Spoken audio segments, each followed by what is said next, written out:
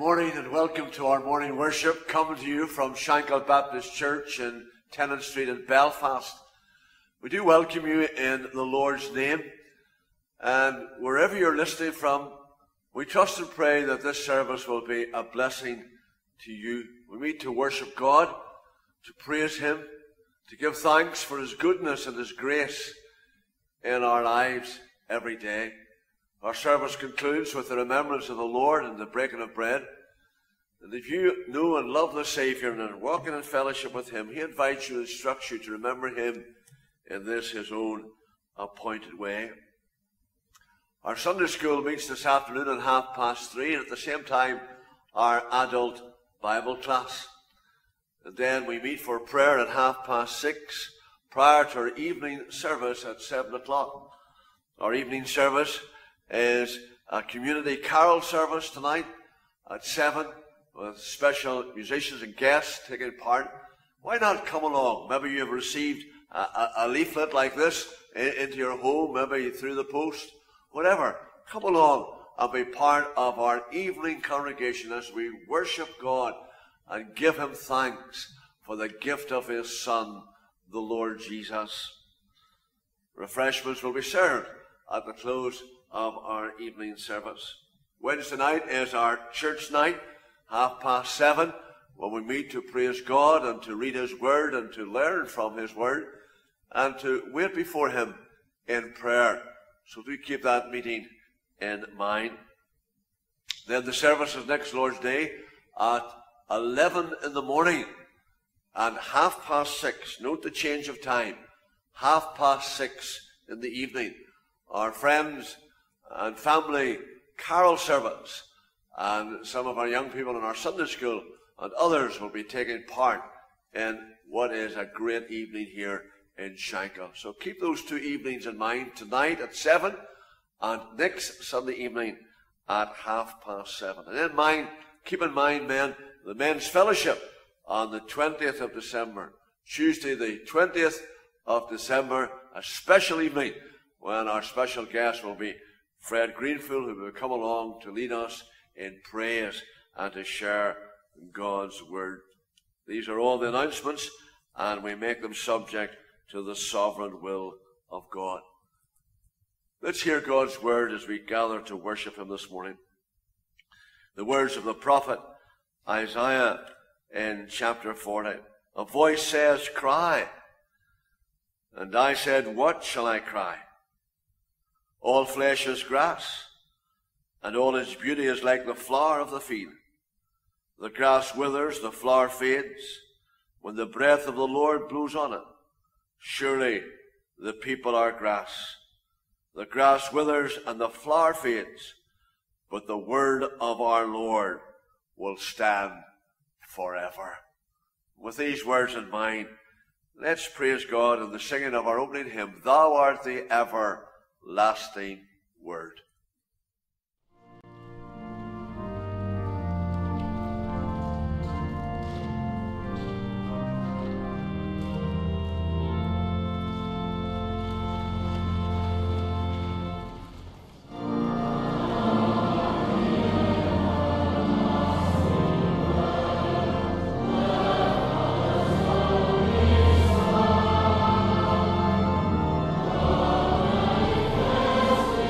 Thank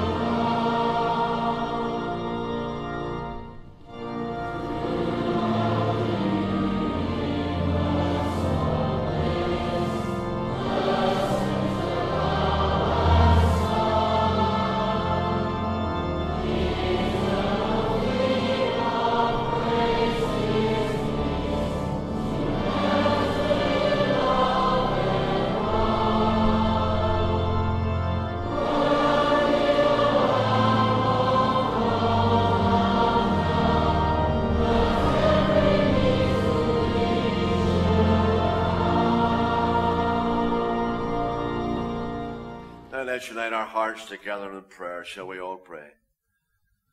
Our gracious God and loving Heavenly Father, we thank you again for the opportunity to gather in your house and to lift our hearts and our voices in praise and in worship. To be reminded again through your word that we have read and through these words that we've sung, who you are, the everlasting Father. We thank you that you're the God to whom there is no beginning and to whom there is no ending. You are the God who is from everlasting to everlasting. What a privilege it is this morning to meet here and to bring our praise and our worship to you, our God and Father in heaven. We come in the worthy name of the Lord Jesus. We bow humbly and reverently in your presence because we realize that you are of purer eyes than to behold iniquity. But we come with joy in our hearts and praise on our lips because of that new and living way that you have opened to us, whereby we who once were far from God can draw near through the merits of the atoning sacrifice of Jesus Christ, your Son. And at this time of the year, when our thoughts are drawn to the coming of the Christ child to Bethlehem long ago, we thank you this morning for the child that was born, for the Son that was given. Emmanuel, God with us. We thank you, O God, for who he was and who he is and what he has accomplished. And Lord, we pray that you will grant to us the help of the Holy Spirit so that our worship may be acceptable in your sight. We pray that you'll guide our thoughts. You'll guard our hearts. We pray that our lips will praise and worship you and magnify the God of our salvation. Forgive us again for all our sin. And help us, our Father, with clean hands and a pure heart to ascend the holy hill of God and to bring to our God that worship that is pleasing and acceptable in his sight.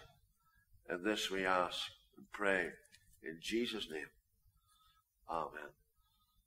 Amen. Jesus Christ is the light of the world.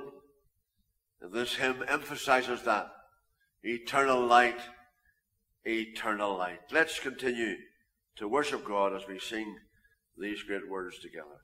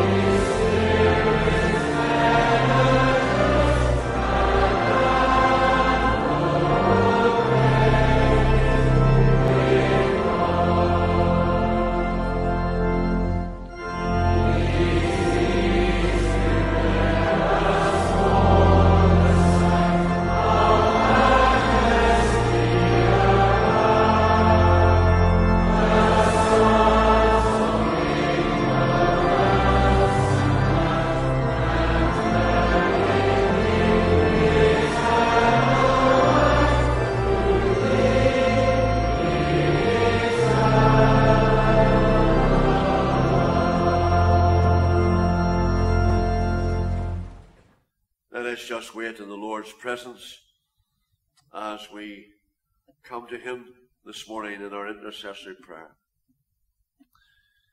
Father, we thank you for your word that reminds us that you are our Creator. Remember what the prophet said, the Lord is the everlasting God, the Creator of the ends of the earth. He does not faint nor grow weary. His understanding is unsearchable. And our Father, it is with confidence that we draw near to your throne to bring our needs to you this morning, to cast all our care upon you, because you have reminded us that you do care for us. We want to pray for one another. We want to pray for every home and every family and every need that is represented in our congregation today.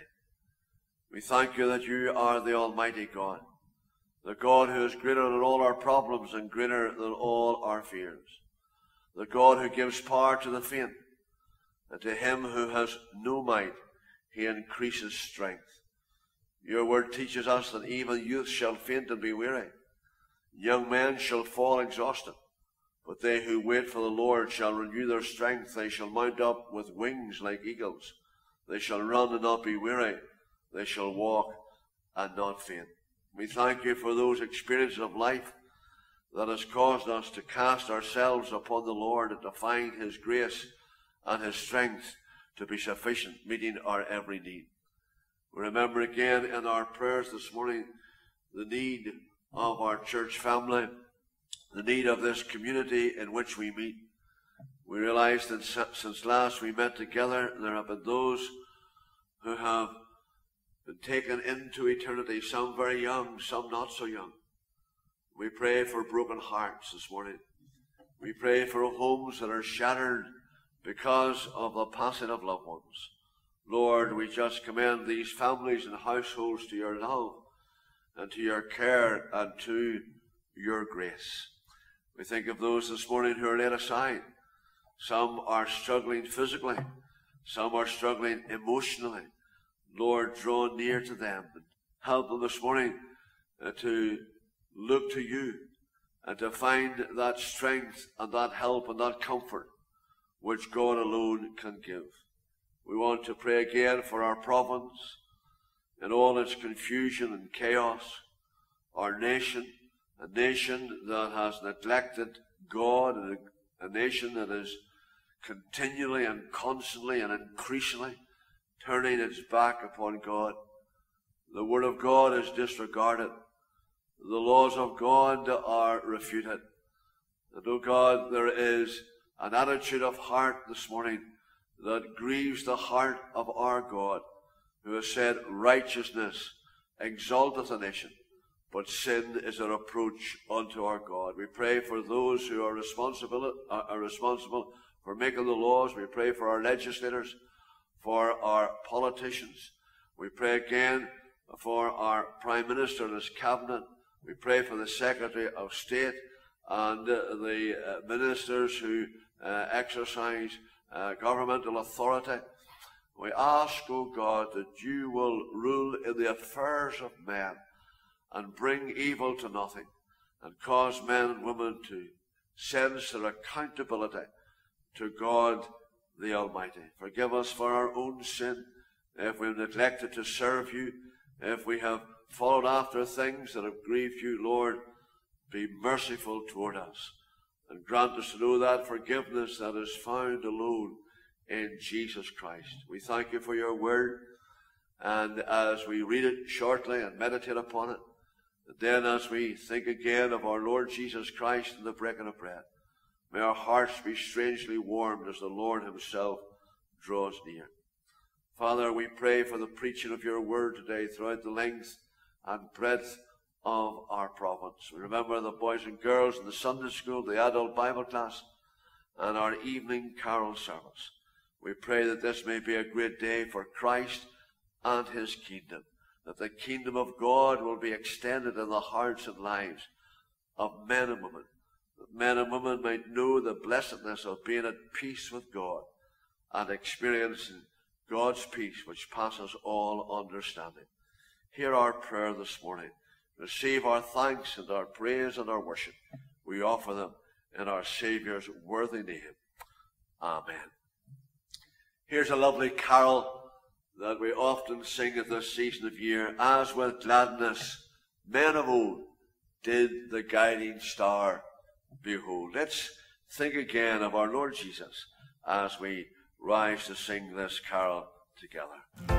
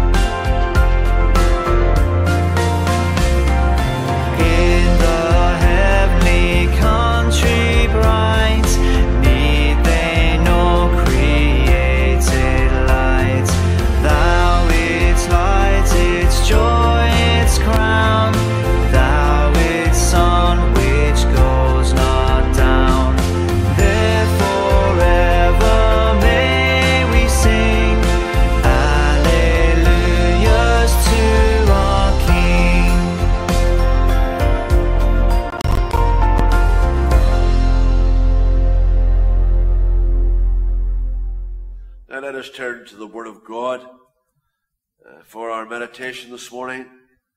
John chapter 1 and the first 14 verses.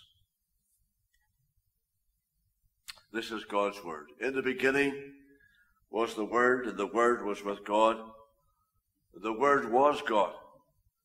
He was in the beginning with God. All things were made through him, and without him was not anything made that was made.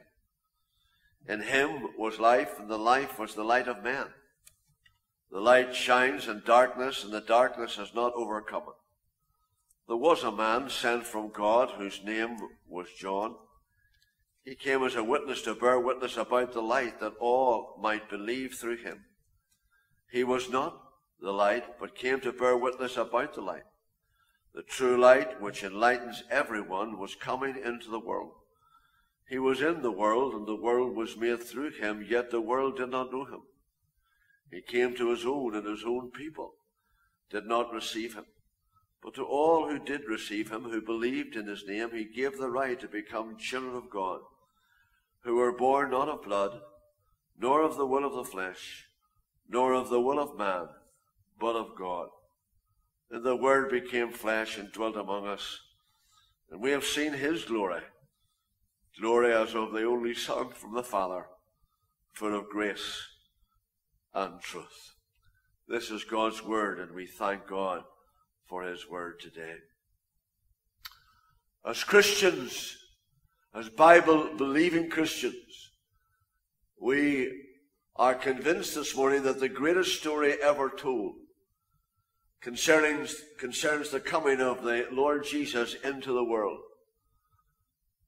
For in that coming, he, the Son, revealed God the Father as a God of love. It's not an exaggeration to say that what distinguishes Christianity from all other religions is this agape love. John tells us in our text this morning that no man has seen God at any time, the only begotten Son, which is in the bosom, which is in the heart of the Father. He hath declared him. And whilst the Old Testament had foreshadowings of that love, it was not until the Lord Jesus came in the flesh that men and women truly saw the glory of God, full of grace and full of truth. And so without doubt, the greatest story ever told is the coming of Jesus Christ into our world. In the verses before us this morning, we have three aspects of that coming which we should note with care. You see, when we think of the greatest story ever told, we think this morning of the story of the nativity of Christ. John tells us in his gospel record, he came unto his own. And this happened that first Christmas night in that little town of Bethlehem. At the precise time on the divine calendar, we are told that Christ the Lord was supernaturally born. Paul writes in Galatians 4, but when the time had fully come, God sent his Son, born of a woman, born under the law. He came unto his own. And Jesus amplifies this when he says, the Word became flesh. The Word, of course, as one of our hymns reminds us, the Word, of course, refers to the Son of God, who contracted to the measure of a woman's womb, in order to become man, that he might become your Savior and my Savior. And this miracle was effected by the Holy Spirit, and so will ever remain a mystery to our finite minds. But there is no question about it. He was born as a little baby in a manger. The great Baptist preacher Charles Haddon Spurgeon writes, it was more humiliating for Jesus to become a man than it was for angels to become a worm. Yet Christ did not hesitate to become a man. He left the bosom of the Father for the breast of a woman. He laid aside his glory and appeared in a form that we could gaze upon and know that he is God. But just as important as this, Christ was sinlessly born. He came unto his own. And then we read that the Word became flesh and dwelt among us. And we beheld his glory, the glory as of the only begotten of the Father, full of grace and truth.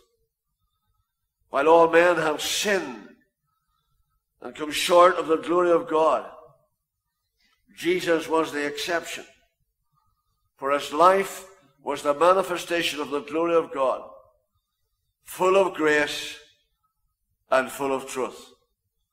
Because he was full of grace, he was blameless. Because he was full of truth, he was absolutely faultless.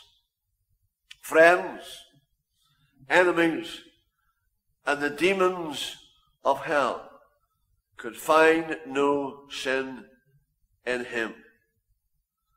But it doesn't end there, because our story not only focuses our attention on the nativity of Christ, our story emphasizes this sad truth of hostility toward Christ.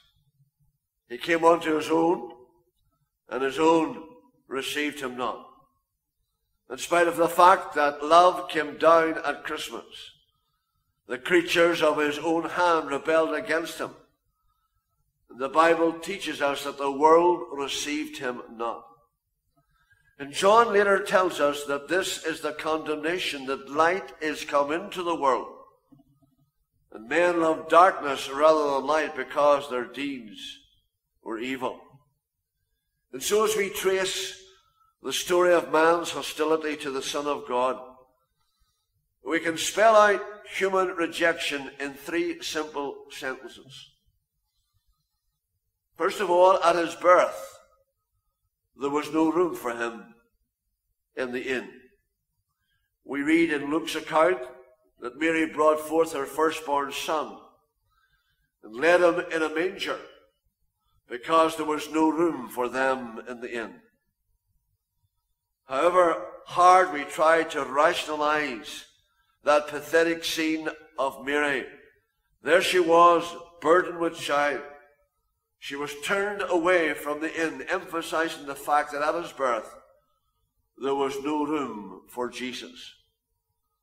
While shepherds and wise men sought to worship him, Herod and his religious leaders, the leaders of his day, sought to murder him. That's the part of the story we tend to ignore. Here's the hostility toward Christ. At his birth, there was no room for him in the inn. In his life, there was no place for him to lay his head. Jesus said on one occasion, the foxes have holes, the birds of the air their nest, but the Son of Man has nowhere to lay his head. Here and there, a home was open to him, but by and large he was a stranger in the very world he had made. John says he was in the world, and the world was made by him, and the world knew him not. What a commentary on the hostility of man. Were he to come to our land this morning, were he to come to our community, were he to come to any other land, whether it be London or Los Angeles, whether it be Belfast or Brazil, whether it be Portadown or Peru, he would still be rejected, even in our so-called enlightened age. At his birth, there was no room for him in the inn. In his life, there was no place for him to lay his head. And at his death, there was no room for him. Joseph laid the body of the Lord Jesus in his new tomb, which he had made out of the rock. Humanly speaking, were it not for Joseph of Arimathea, who had compassion on the Savior, there would have been no place to lay the crucified body of our precious Lord. The cross was the ultimate manifestation of man's hatred and rejection of Christ. And the tragedy is that the same hostility is still found in many hearts this morning.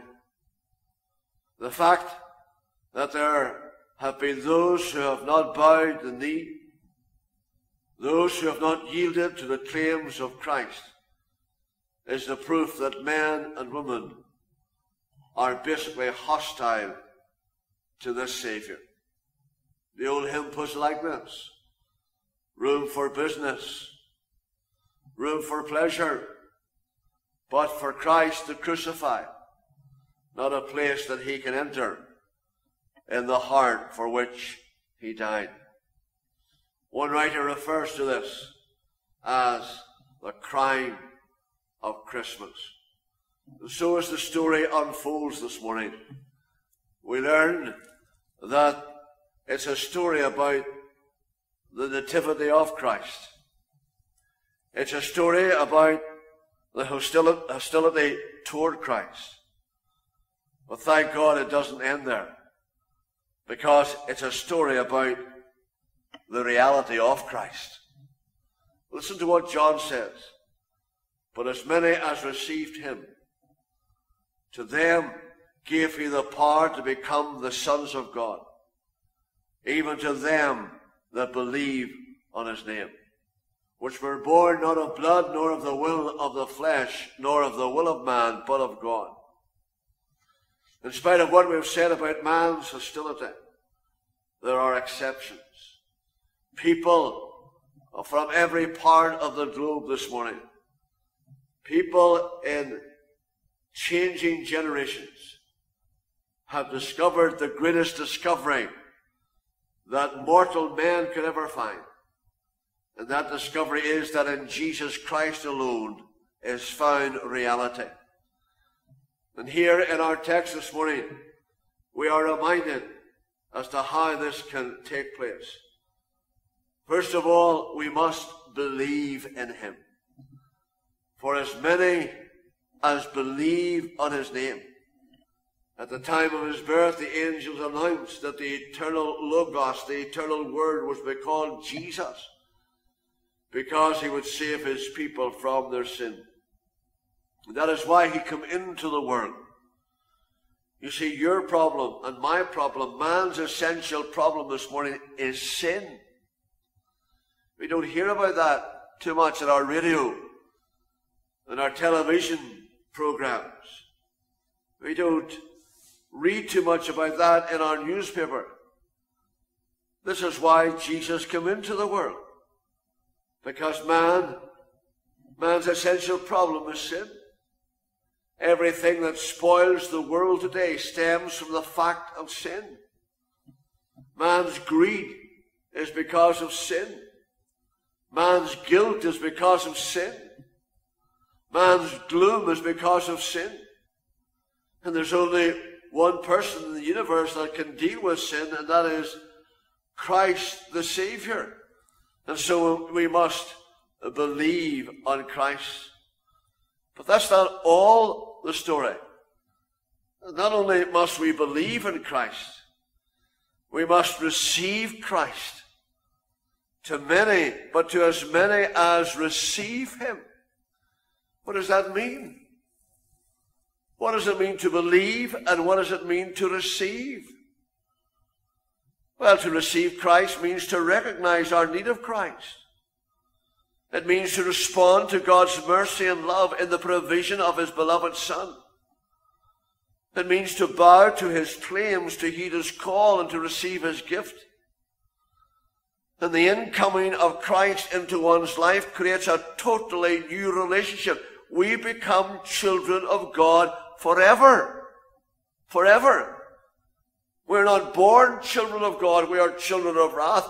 God is our creator, but he is only the Father of those who have received his Son, recognizing their need. And with that relationship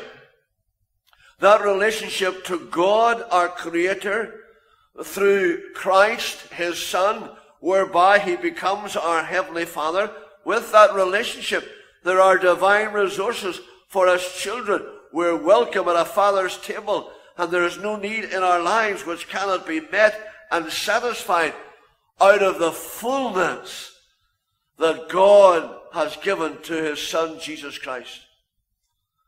But not only are we involved in a divine relationship with divine resources, we have divine responsibilities to live out the character of God in a world that desperately needs to know him. And so the glory of him who is full of grace and truth is to be seen in the lives of those who have received his Son as Savior and Lord into their lives. It's the greatest story ever told. As you read through this opening sequel of John's Gospel that we read this morning, it's a story that never grows old.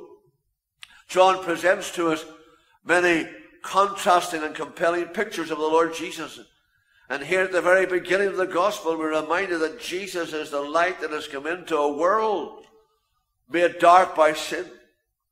And the light is revealed. Jesus is the true light that lights every man or person without distinction. The light of the world is Jesus. But I've already intimated, the light is resisted. Nothing seemed to astonish John more than the resistance to Jesus. Looking back to the beginning of things, John was amazed at how quickly and how completely people, both Jew and Gentile, turned away from the light. John tells us how this divine light personified in Jesus Christ was resisted by the very creation that he had created. The world whom he had made did not recognize him. Every blade of grass he created. He knew about the creation of every plant.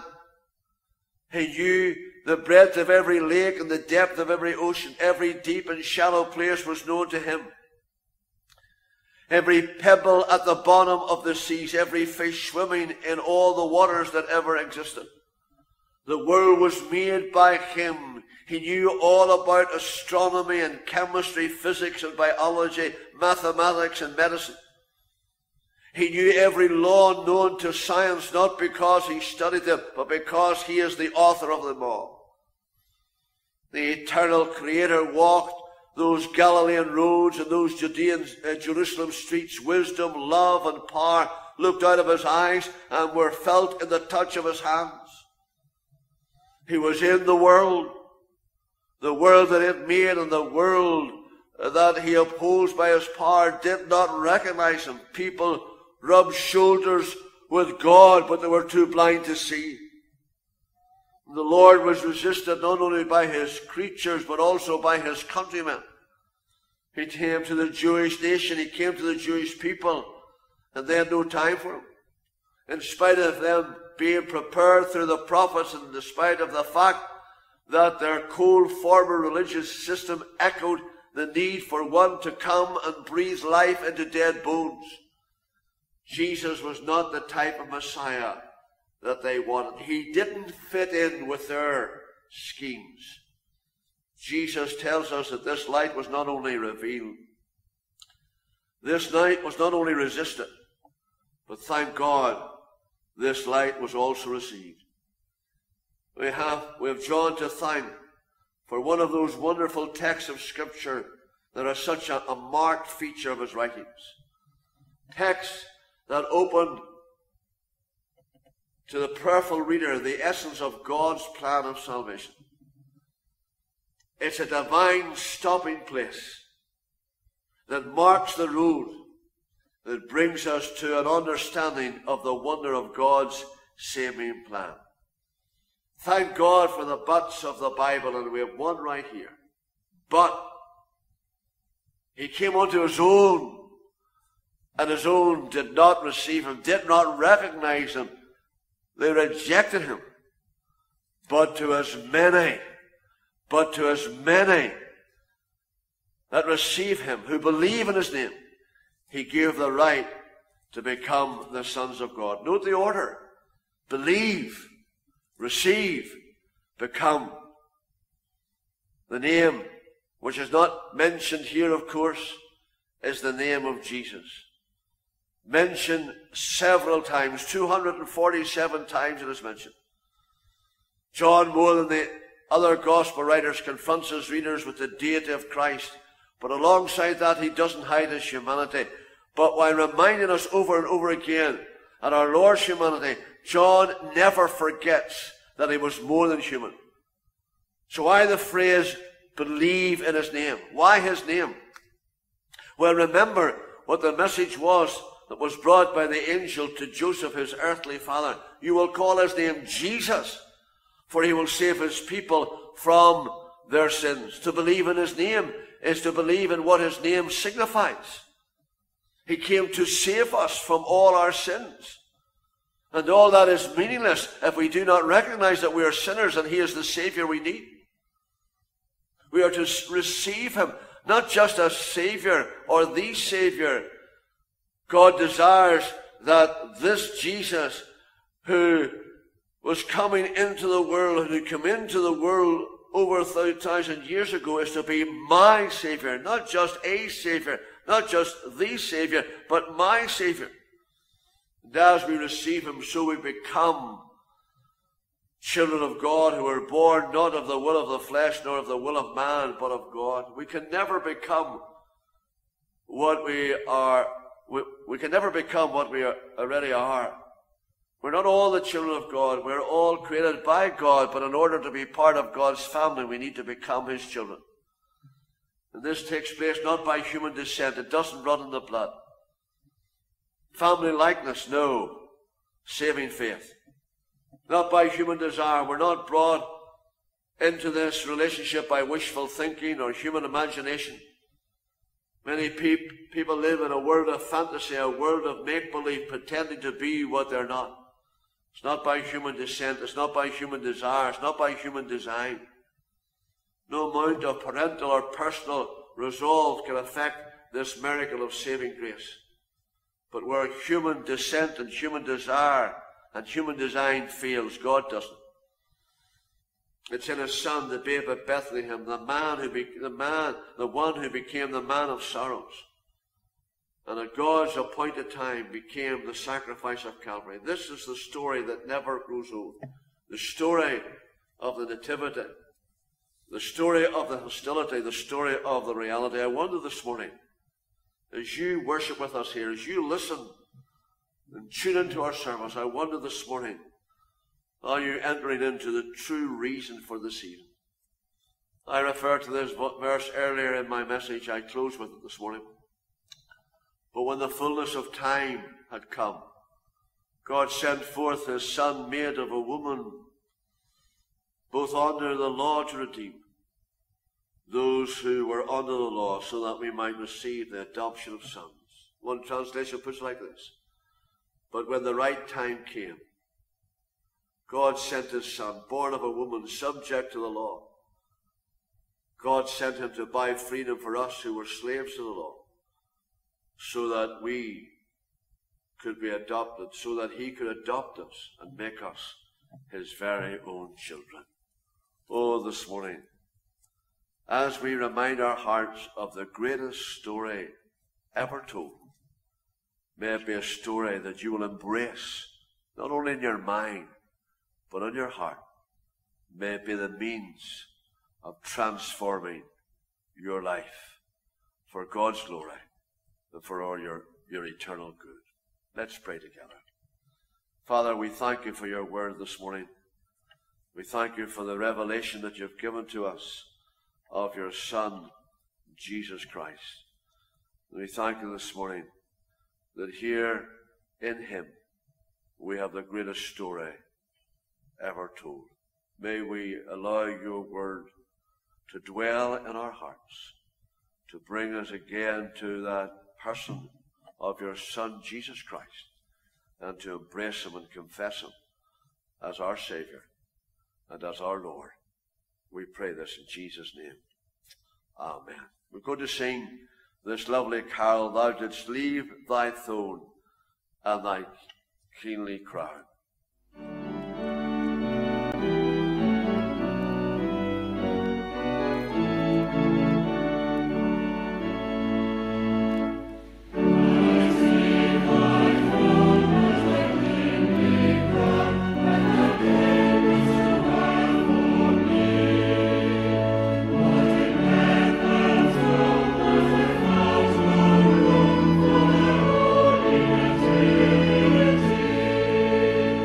Oh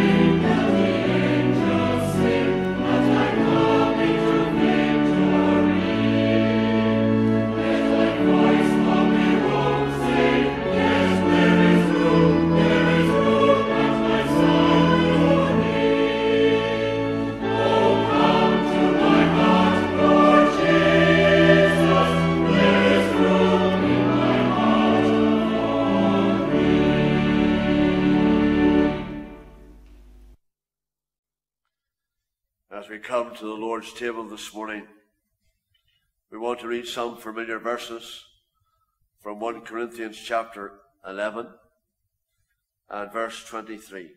Paul writes, "For I received from the Lord what I also delivered to you, that the Lord Jesus in the night when he was betrayed took bread, and when he had given thanks he broke it and said, 'This is my body, which is for you. Do this in remembrance of me.'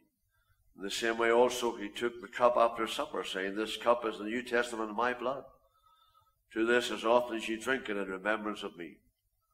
For as often as you eat this bread and drink this cup, you proclaim the Lord's death until he comes. Whoever therefore eats the bread or drinks the cup of the Lord in an unworthy manner will be guilty concerning the body and blood of the Lord.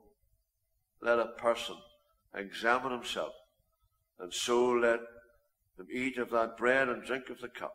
For anyone who eats and drinks without discerning the body eats and drinks judgment on himself.'" You know, the book is a treasury of divine riches. It's a prophetical book telling us about the future. It's a practical book helping us in the present. It's a pictorial book bringing our attention to the past. There are many signs and symbols recorded in Holy Scripture to emphasize God's abiding truth. And whilst certain practices may be cultural, their principles are abiding. There are two great ordinances in the Word of God. One is the ordinance of believers' baptism, where the believer in Christ confesses their faith in God and their trust in Jesus Christ and their confession of him and their desire to follow him as Savior and Lord. They do that as believers in the waters of baptism by immersion. And then there's the ordinance of the breaking of bread. In Acts chapter 20 and verse 7, we read that on the first day of the week the disciples met together to break bread. You know, as we come this morning to break bread, we note the simplicity of this feast.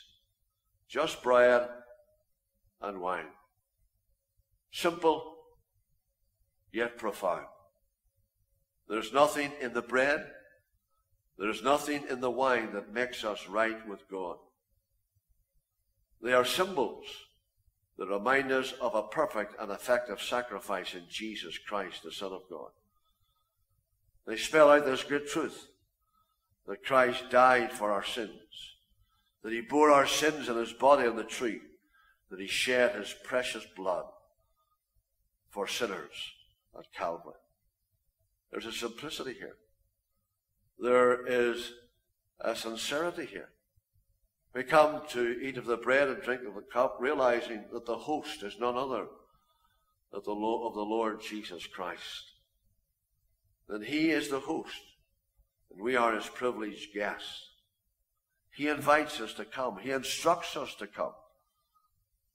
We're to come trusting in Christ. We're to come trusting not in anything that we have ever done or could ever do. We come confessing our need of a Savior. There's a significance in this feast. Paul says, "I have received this from the Lord." We gather around this table not because it's the tradition of the church, not because it's the practice of a denomination, but we gather because Paul shares what he had received from the Lord. That the same night in which the Lord Jesus Christ was betrayed, he took bread, and when he had given thanks, he broke it and said, "This is my body. Do this in remembrance of me." In the same manner, he took the cup, saying, "This is the new covenant in my blood. Do this in remembrance of me." And we gather here this morning because God has revealed in his word that we should gather. And that's enough. But you know, there's not only a simplicity here and a sincerity here and a significance. There is the sound, there's a proclamation, there's a sufficiency here. That all that Christ has done for us meets not only our need in the past and the present, but in the future. And that's why we eat of this bread and drink of this cup only till the Lord himself shall come.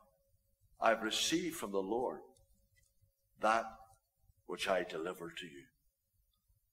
So having thought about the simplicity and the sincerity and the significance and the sufficiency that this feast reminds us of, let's come, let's eat, and let's drink. And as we come to do that, we sing this lovely hymn, What Kind of Love Is This?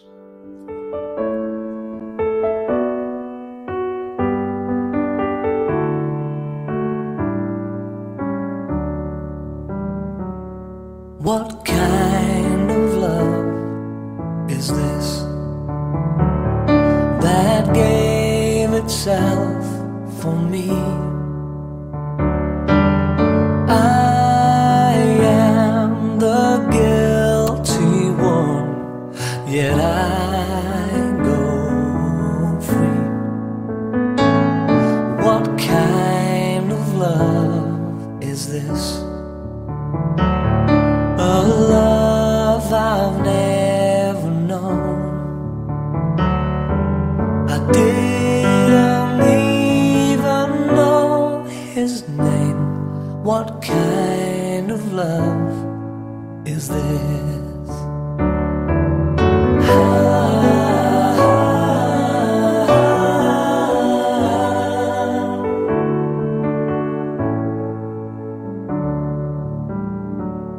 What kind of man is this that died in agony?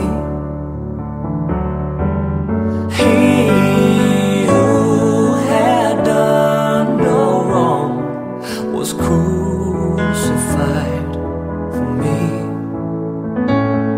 What kind of man is this who laid aside his throne, that I might know the love of God? What kind of man is this?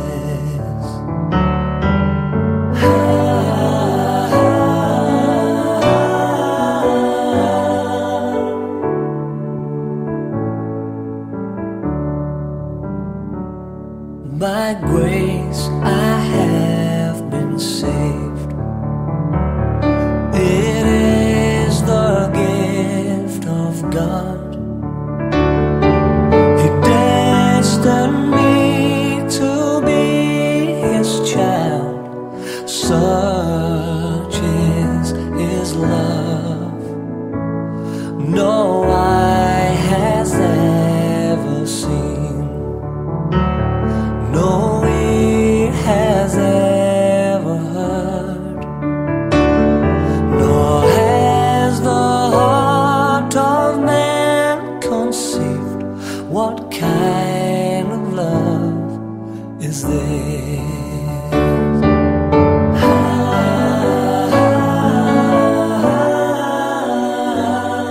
What kind of love is this?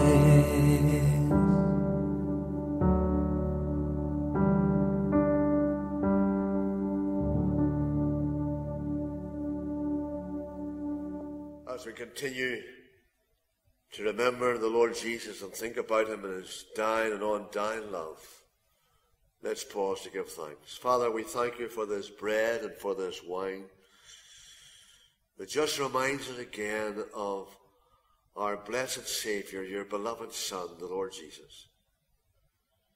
We cannot begin to understand and fully take it in that the Creator, the Lord of glory, hung upon that cross, bleeding and dying for sinners such as we. Lord, as we eat of this bread, help us to think about that, and as we drink of this cup, let's be mindful of his precious pardoning blood, which is all powerful. We eat and drink to bring honor and glory to your name. And mindful that all that we are and all that we have and all that we ever hope to be is only because of your amazing grace and eternal love. Amen. He took my sins and my sorrows. He made them his very own. He bore the burden to Calvary. He suffered. He died alone.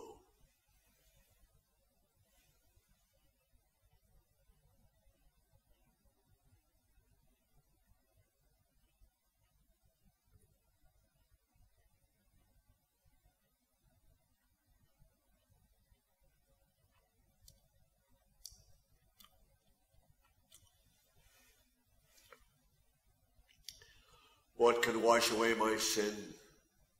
Nothing but the blood of Jesus. What can make me whole again? Nothing but the blood of Jesus.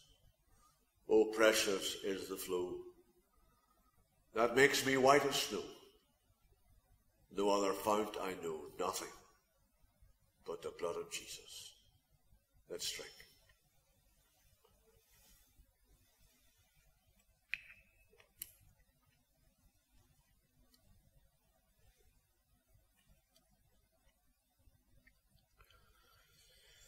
Father in heaven, we thank you for your presence with us this Lord's Day morning. Thank you for these lovely hymns and carols that we'll sing. We thank you for the greatest story ever told. And Lord, we realize that that story also involved a Savior who was born to die. To die that cruel death on the cross, that we might live.